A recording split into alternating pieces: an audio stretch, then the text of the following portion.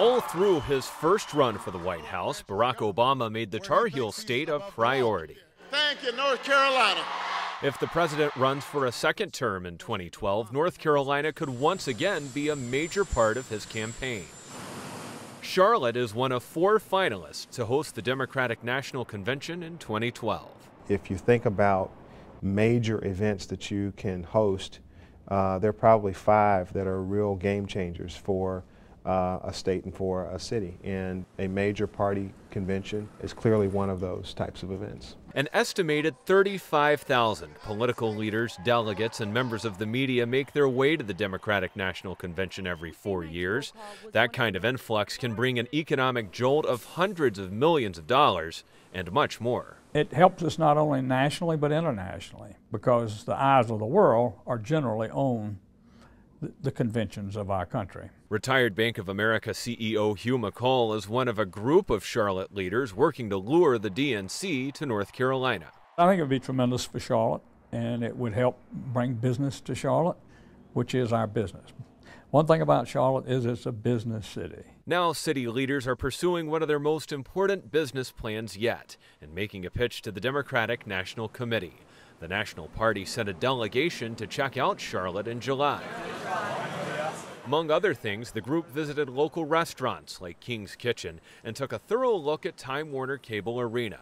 It all happened during a 2-day visit. We wanted to show them how compact our downtown area is, very walkable. The arena, the convention center, all of the major hotels, restaurants, right here very close together. But then also the diversity of the destination. We showed them the Speedway, we showed them the U.S. National Whitewater Center, we showed them the Billy Graham Library. Charlotte's competing with Cleveland, St. Louis, and Minneapolis to land the convention and won't hear a final decision until late this year. Each of the cities needs to have as many as 15,000 hotel rooms available and large meeting spots.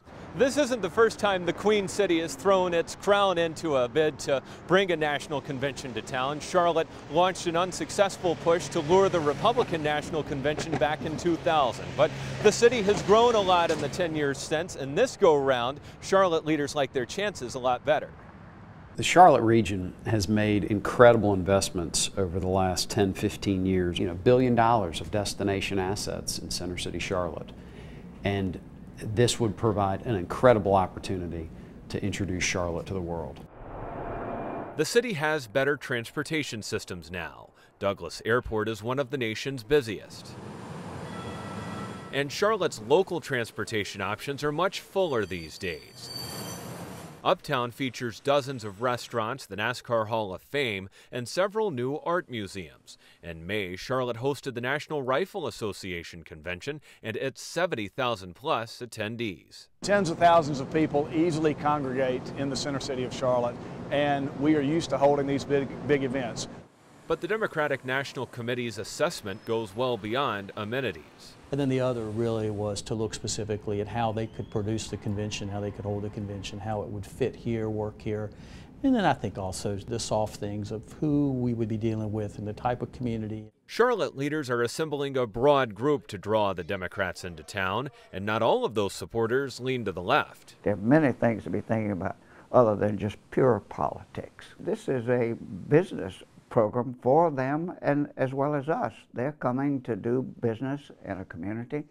We want to welcome them with open arms. Jerry Blackman is one of several Republicans working to bring the opposing party to Charlotte, a group that includes former Governor Jim Martin and former Charlotte Mayor Richard Vinroot.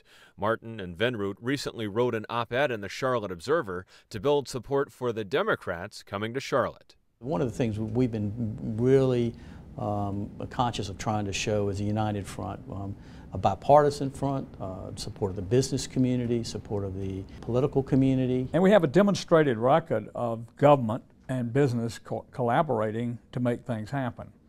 So if we are picked, I can assure you we'll do a great job with it. Those who know the Democratic National Committee's inner workings well say having that broad support is a major selling point. In the end, the deciding factor for the Democrats could be the city's backdrop. Charlotte has a nice profile. It looks good. It looks good on television. Cleveland, unfortunately, doesn't. Minneapolis, they've been to. St. Louis, I think, is the real strong contender. Charlotte struggled in this recession, especially in the financial services sector that's defined it for so long. Mayor Anthony Fox thinks those challenges give his city an advantage. When the story is told in 2012, the question for this country is going to be not whether we have taken a punch, but how are we going to get up? And this city is getting up every day. We're focusing on the industries of the future: technology, healthcare, energy, education, those kind of things. So we feel like we present the image that the administration would like to present at a convention. Bringing the convention could require a $45 million investment, expected to come mostly from private funds.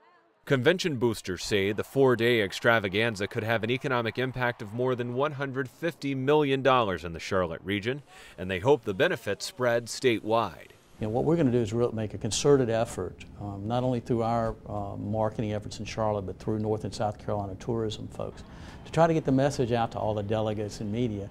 Come early, go to the mountains, go to the beach, go to the lakes. We believe that once people come here, once they see what we have to offer, they'll come back.